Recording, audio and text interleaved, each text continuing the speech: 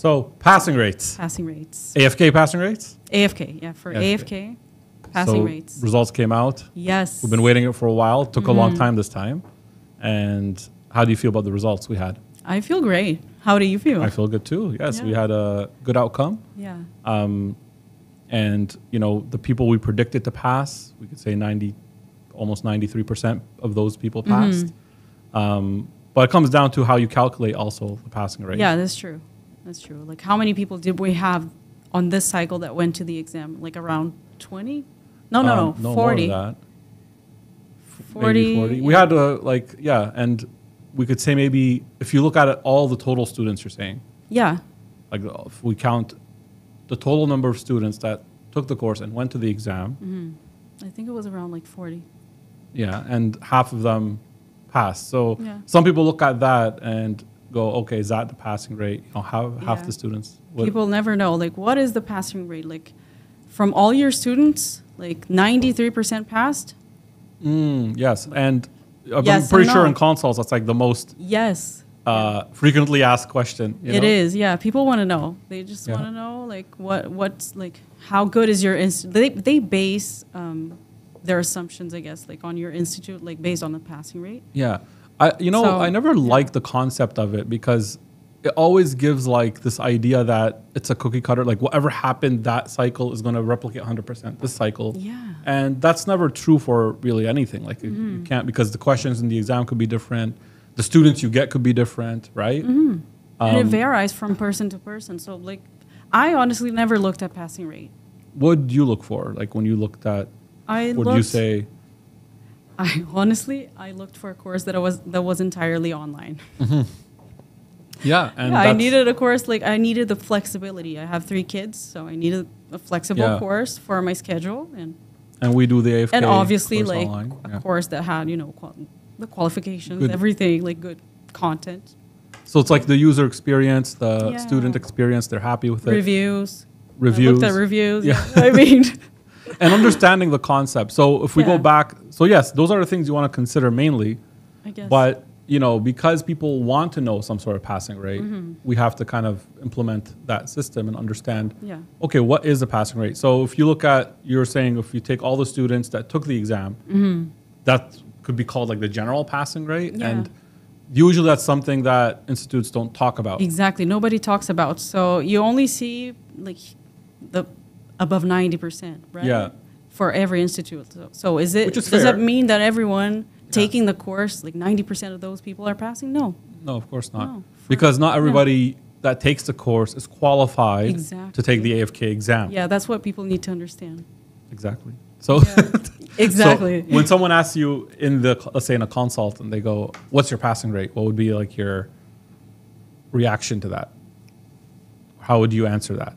I mean, you could answer it confidently, but you could. Yeah, we're happy with the results from this cycle, so I confidently tell them the 93% because that's what they actually want to know. Like they don't want to know the general passing rate because they will compare that to what they heard about the other institutes. Yes.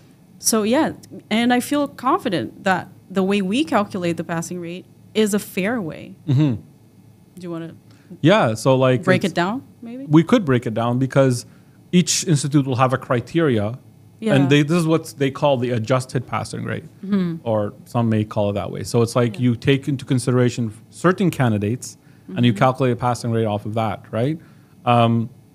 Because it's fair to take into consideration how much did that student or training dentist prepare, use the course, maximize the potential. If you're, let's say, working full time and you can't get through the course, it's not fair to consider that person in the passing rate. Exactly, because we don't think you should take the exam. Exactly. So it's fair, but people kind of generalize. Some people want to know the general idea. And what we do is our criteria is based off the mock average, the evaluation test average. We have an evaluation test and a mock average. And if you met both criteria, for us, it was 100% of those passed. Yeah, 100%. 100% of those people that met the criteria for both passed. Of course, we don't say it's 100% passing rate because we're trying to take a reasonable approach. We see the criteria for the evaluation test alone. That's where we have the 93% passing rate, right? But if you look at the general, what do you think? Like if you look at just everyone. Even if you look at our general passing rate for this cycle, I think it's really good. Like it's a little above like 50%. Yeah, taking into consideration it's everyone. Really good. Because we what happened is, we actually tell students, the people that are below this score, it's 50-50 for you. Like you might not pass. So don't go unless you want to go take the risk, get the experience. It's your first attempt. Yes. Sure. But if you want our advice, that like when you hit that, be above a certain number. Score. Yeah, exactly. Number. And I do tell people that in the consults as well. I'm like, the passing rate is this. This is not a guaranteed pass, right? Like when you sign up for any course, no one will guarantee you a pass. We may have ways of supporting someone who didn't pass, but we can't guarantee a pass. But what I tell them is, at the end of the course, we're going to evaluate your performance and studying of the course, how well you studied the course itself, and advise you if we think it's prudent or not for you to go to the exam. Right? Yeah, and people that like failed from our cycle, even we followed up with them, and every case had some sort of reason of why they failed. We were able to analyze. Each person is different. You can't put people in this like cookie cutter factory thing. Everybody, some people were working full time, they couldn't do it. Some people had different circumstances. Some people were just like studied but had an issue with when they deal with new questions.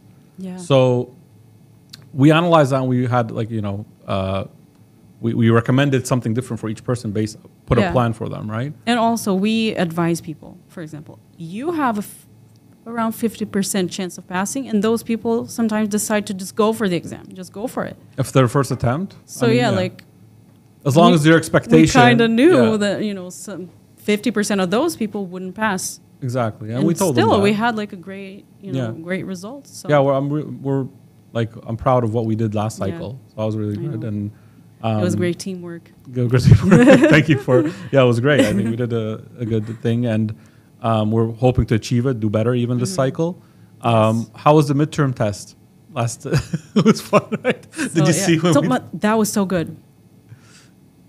Just give me a minute. The live session we did was really good for them to understand. Like when you're faced with a new format of questions, like what do you do and what happens? They saw exactly what's going to happen. Like, I'm going to get nervous, and I might not get easy questions right. Yeah, so just in case people listening don't know what the midterm. During our AFK cycle, we decided to have our AFK course. Yeah. Right after anesthesia, somewhere in middle point, we have a midterm test that tests students on pathology, pharma, and anesthesia.